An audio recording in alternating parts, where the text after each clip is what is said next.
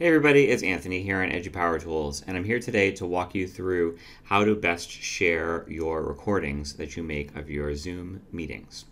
There's two basic ways to do it. One is directly through Zoom, and the other way is to do it by using some kind of a cloud storage device like Google Drive or Dropbox or OneDrive or something like that. So I'm going to show you both ways. Here's the first way. The first way is directly through Zoom. These are recordings that you see on the screen here that I've made in Zoom and saved to the cloud. So when I've saved recordings to the cloud, I have my session details, my recording details that I can click on here. I also have the share button over here on the right. So I'm going to click on that share button on the right, and it's going to bring up these options. So these options are mainly personal preference. Some things you want to keep in mind are student privacy and whatnot, and the ability to download these files. So but a couple of things I need to explain in a little bit more detail. So first thing is this: share this recording is going to be on if you want to share it, obviously. You have two options here: publicly or only authenticated users can view. Generally, you want to have it be set to publicly. Publicly does not mean that it is sent to the internet and saved on YouTube and for all to see. You couldn't search for it, you couldn't find it. Publicly means that you don't need to have a Zoom account in order to download, you don't need to have a Zoom account to view this shared video. That's what publicly means.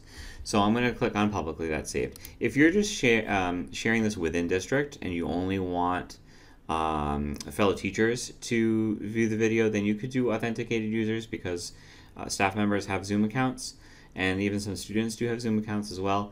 But generally, if you're sharing this with, like, say, a student who doesn't have a Zoom account or a parent or some other kind of peripheral resource, then you want it to be on publicly.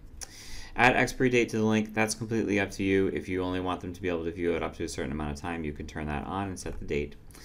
Viewers can download. Here's where we get into student privacy.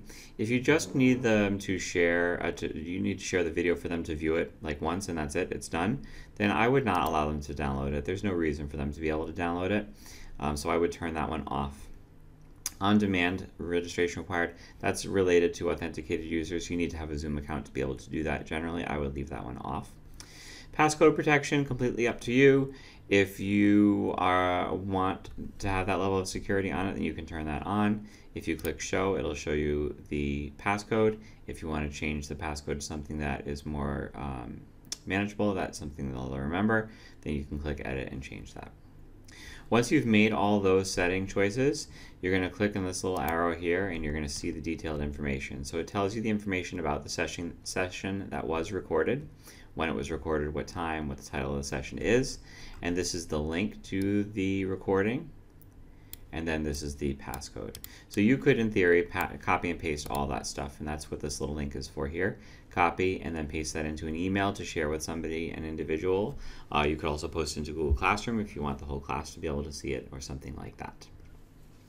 That's how you're going to share it from the cloud. That's all you need to do with that. If you're sharing it from your device, it's a little bit more, there's a little bit more steps to the process, but it's really manageable. So say I have a local recording that I want to save to, that I want to share.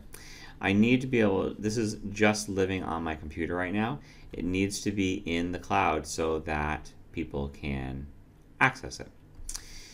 You don't want to attach it to an email because it's going to be way too big of a file for it to go through email. So generally you want to upload it to a cloud storage device. Again, like I said before, Google Drive, Dropbox, OneDrive, whatever it is that works for you. Generally, if you're in a Google district, which I am, we're going to put that into Google Drive. So that's the process I'm going to show you right now. So I can click on open and it's going to open up the file on my computer. Okay, and here it brings me right to this folder. So this is in my Documents folder, in my Zoom folder, that's in the Documents folder. And then I have three files here: audio only, playback, or Zoom. And I'm going to just do Zoom because that's going to be the video there. That's the file that I'm going to want to share. All right, so you're probably going to want to rename this to something that makes more sense. So we'll say Mr. Amitrano's meeting. I tend to avoid putting punctuation when I'm saving a file on my computer because it messes with the computer. Mr. Amitrano's meeting. I'll just call it that. Okay?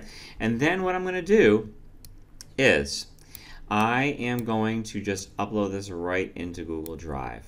Okay? So I can go to my Google Drive.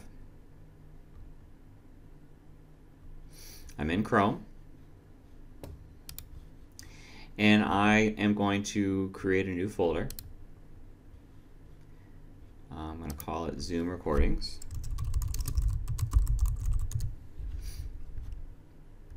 I'm going to open up that folder. It's empty right now. I'm going to move that off to the side a little bit. I'm going to slide this window over to the right a little. Come on, over to the right a little bit. And I'm going to click and drag this right into my browser, and that's going to automatically upload it. So I'm going to click and drag that right over here. And it's going to automatically upload it right into Zoom Recordings. Okay, now it's in my Google Drive. That was a quick one because it's a short video. When I open it up, it may still be processing right now. Yeah, so it's processing, so we can't do anything with it right now. So you're going to be able to open it up. The bottom line is, once the video is processing, you'll see the video here. You'll be able to play it and everything. In the upper right-hand corner, you've got these three dots to say More Actions.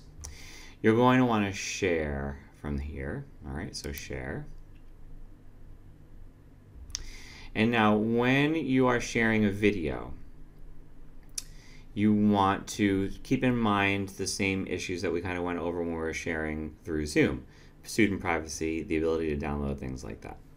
So first thing, this is restricted only to people within the district. That's okay if it's only going to be students or staff members. If you're sharing this off with parents, you need to change this. So we're going to change the link. So I'm assuming that we're going to share this with parents. We're going to change this to be anyone with the link. And they're going to be viewers. And we're going to hit done there. Okay, so that's going to allow people from outside the district to access the video. Another sharing setting that you want to keep in mind is the ability to download. Okay, so generally I don't want the viewers and commenters to download, print, or copy this. So I'm going to uncheck that so that they don't have that access. Okay, this top one is for editors only. That doesn't apply to viewers. So editors can change permissions and share, sure, that's fine. All right, so I've unchecked viewers and commenters can see the option to download, print, and copy. And I have changed this so that anyone on the internet with this link can view. Now the link that you want to share is this link, copy link. And then you're going to paste that into an email or to Google Classroom or however it is that you want to share that to. You can invite individuals from here, but that's kind of overkill if you're sending it to a group of people on an email list that you already have. Just send a link, copy link, and paste that into the email. And that's it. That's how you're going to share your recordings. Depending on your cloud storage preference, if you use Dropbox or OneDrive, the process is similar but not identical. But you should have those same abilities to change the settings to prevent people from downloading it or making a copy of it. Hope you found that helpful. If you have any questions at all, let me know. Happy to help at any time. And I hope that you have a great day. Thanks.